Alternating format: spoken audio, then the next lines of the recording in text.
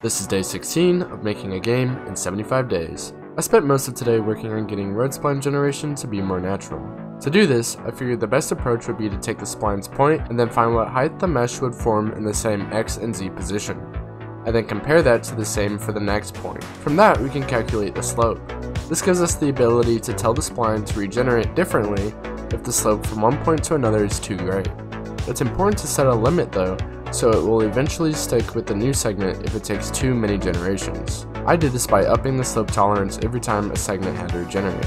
Without this, there's a chance a successful segment isn't possible because all generations won't meet the slope requirement. Putting this into practice will give us roads that follow the slope of the terrain. There is still some work to do with it though. While working on it, I ran into some pretty strange generations after I messed up my density combiner. Honestly, one of the coolest things I've ever accidentally made. Other than that, I'll see you all on day 17.